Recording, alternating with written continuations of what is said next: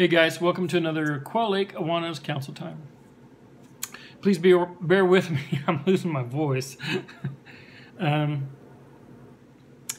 at church last week.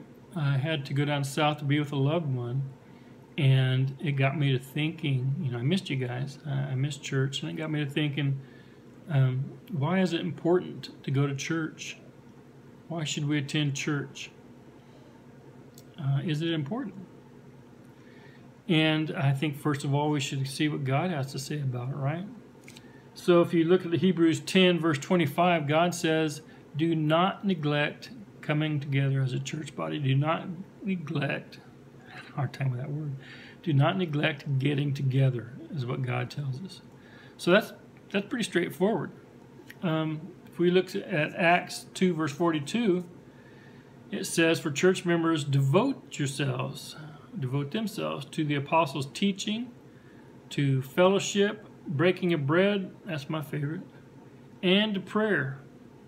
We should follow these examples, right? So to devote themselves to the apostles' teaching. Well, we don't have the apostles with us, do we? But we have their teaching. And we have Pastor Joe. And Pastor Joe, he teaches from God's Word every Sunday. He gives us a little bit of God's Word every Sunday. We have kids ministries that teach God's Word.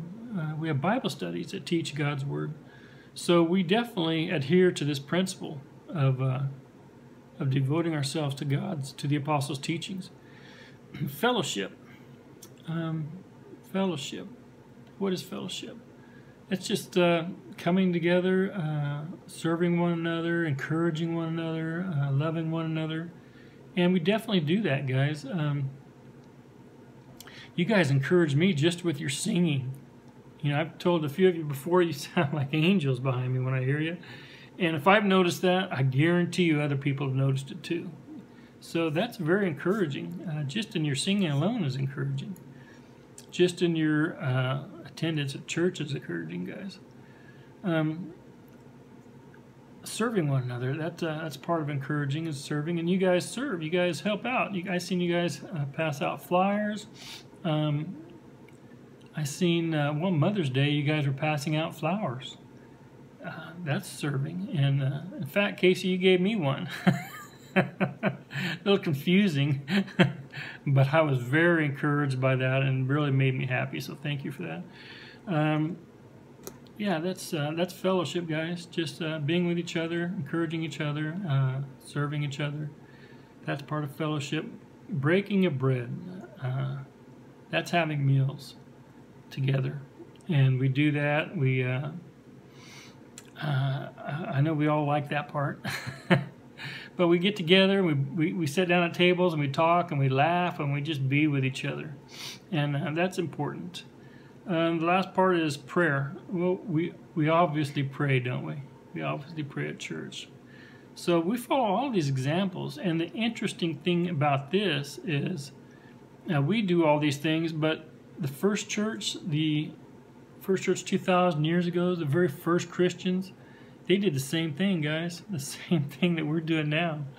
They listened to the apostles' teaching. They fellowshiped. They broke bread. They prayed together, and fellowshiped together. And they're doing the same thing that we're doing now.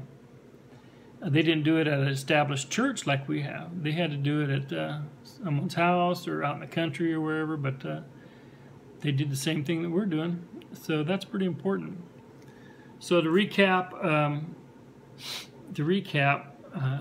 Coming together as a church family, it's a place where believers can love one another, encourage one another, guide one another, serve one another, teach one another, honor and be compassionate to each other. So that's pretty cool. And also, it's a place where we can witness new believers in Christ.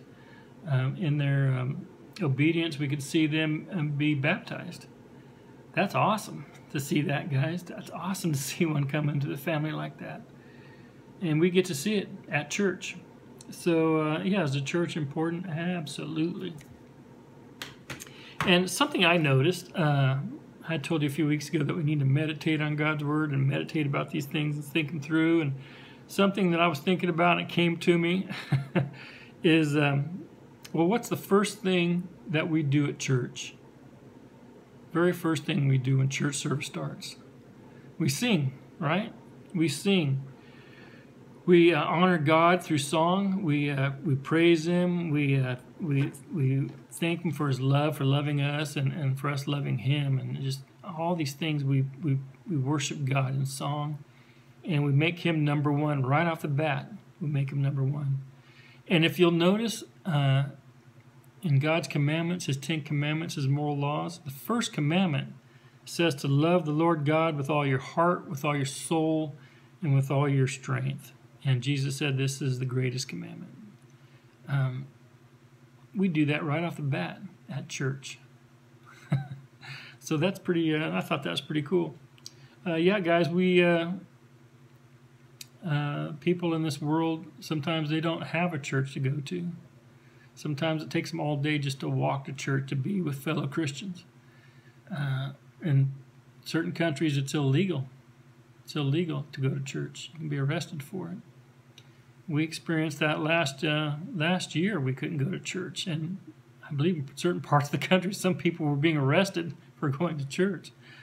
You guys, we have this opportunity now to come together at church, and we should definitely take advantage of it. Okay, it's definitely worth it. And when you hear the alarm clock on Sunday, when your parents tell you, get up, get ready for church, man, do it with enthusiasm, okay? Because it may not always be here, and let's take advantage of it. It's important.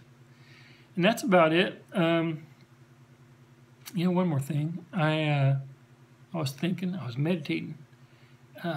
God says that when all things pass, when the world passes, when the sun passes, when it all disappears, all this stuff eventually, thousands of years, maybe millions of years, long time from now, when that all goes away, God says something's going to remain with Him. Something will remain, and He said His word will remain, will remain, right? Well, there's something else that will remain, and that's the church. That's us, you guys. We're still going to be here. When everything else passes, we're still going to be with God. And so will our memories. We'll still have our memories, guys. We'll remember our times together at church. So it's very important to go to church and experience it. Man, have fun, serve, and just fellowship with it, guys, and just take advantage of it. Alrighty? And that's about it. Let's go ahead and close it in prayer, and we'll pick it up again next week. Heavenly Father, thank you for the opportunity that you give us to go to church, to come together and be a part of your family. Lord, we pray for the good health and protection of the kids and their family and their loved ones, as well as the church. And we pray all these things in the precious name of Jesus Christ. Amen. That's it, guys. I'll see you at church. Bye-bye.